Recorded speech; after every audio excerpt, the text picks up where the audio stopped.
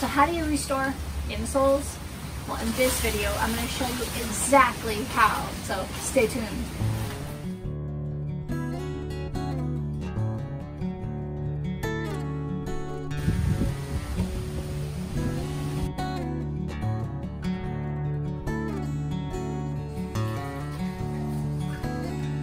Welcome back, and thanks again for joining me on this Cobbler Masterclass, How to Repair Insoles. In this video, I'm going to show you a very in-depth tutorial, maybe one of the worst case scenarios you could get. I use paints, I use glue, and I use insole material. So this is a great example. I painted and restored the outside of the shoe, and I just can't let it go with this dirty insole. And even though I tried to clean it, it's just not going to come clean. So I'm actually going to use, this is called, it's insole material, it's leather, and they are really long lasting, and I'm going to go ahead and cut one to match this shoe, and it's going to look so nice. It's just really going to make this whole restore pop. So this is the material, and it's so easy. A pair of scissors, some material, a pen to trace the pattern, and some glue.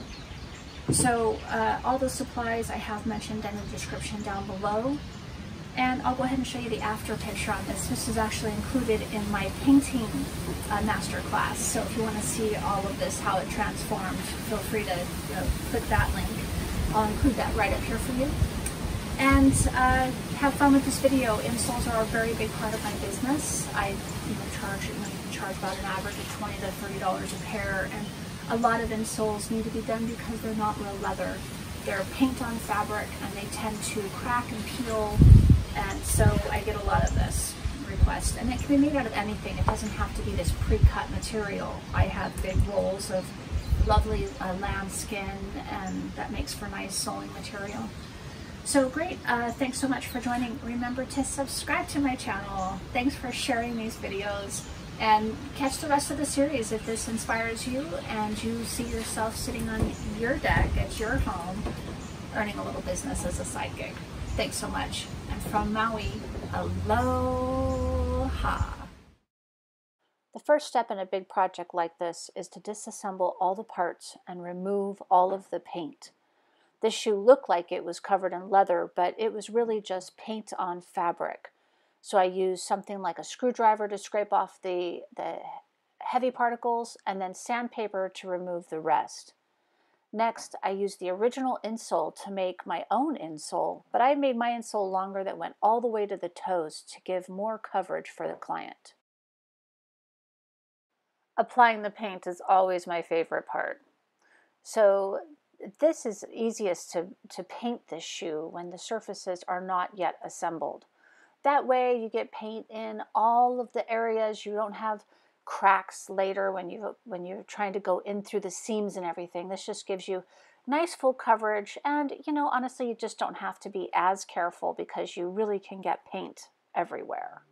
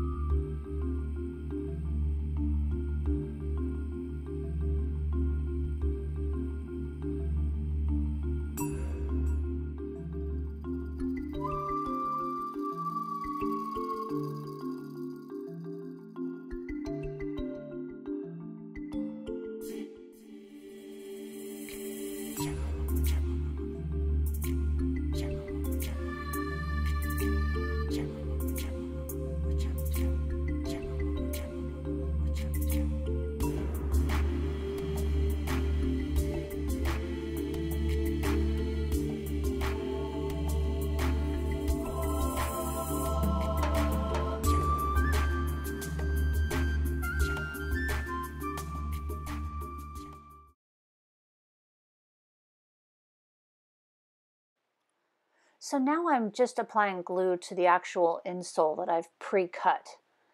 You see that I have a slit right there. I punch a hole where the toe post goes through, and then you cut a nice slice like that, and it just slides right around that toe post.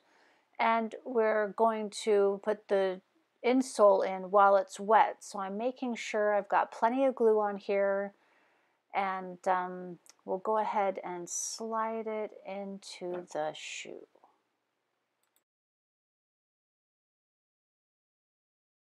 So what you're seeing here is I'm going to use this screwdriver to grab the front end of this leather with the glue on it, so that I don't get a bunch of glue smear marks all over the shoe.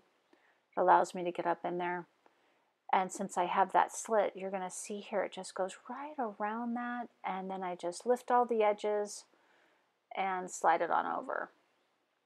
Even if you do get a little extra glue on the shoe, it doesn't matter, because you can go back afterward and spot glue.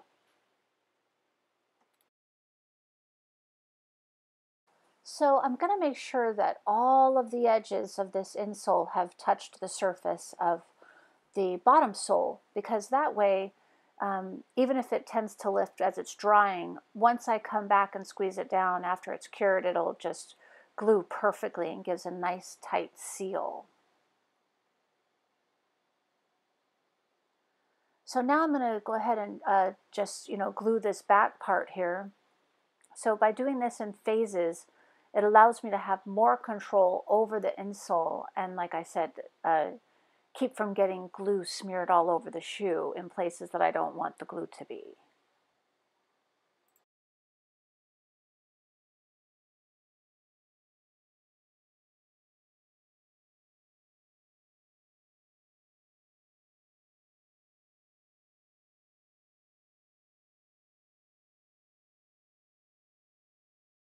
Okay, looks good. It looks like the insole fits perfectly, which is great. And there we go, nice. So I'm going to just touch up some of these other spots back here with some glue. Once they cure, I'll press them down and they'll give us a nice, good surface to paint. We'll completely make this hole disappear as far as the client can see.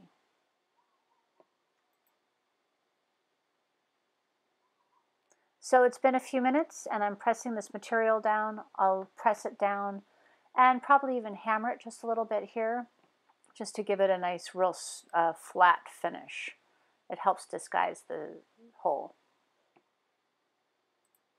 So let's put some paint on that now. This will be our first coat going across the back here, but I'm using pure paint. I'm not adding water to it, so it's going to give us a nice coverage.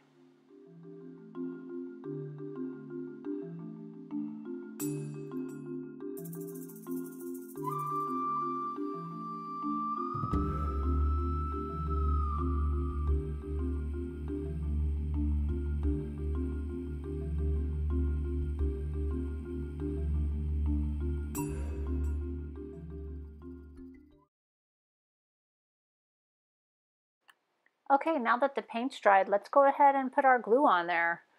It makes it so much easier. As you see, the glue line is well past the edge of the paint, so it'll definitely hide and look great when we're finished.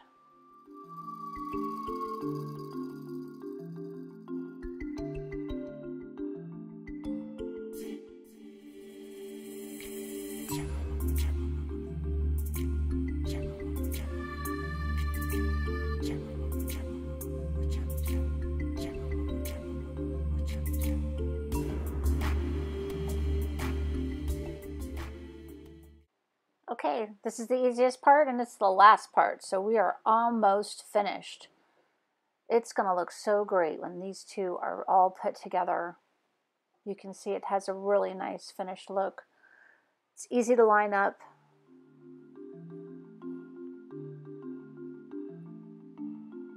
End to end, making sure you've got the edges on there aligned properly like a puzzle piece.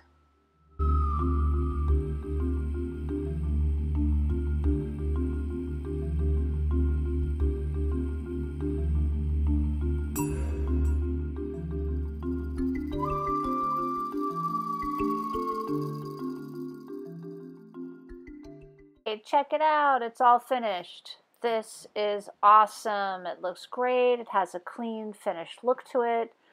And well, the client's just going to be super happy.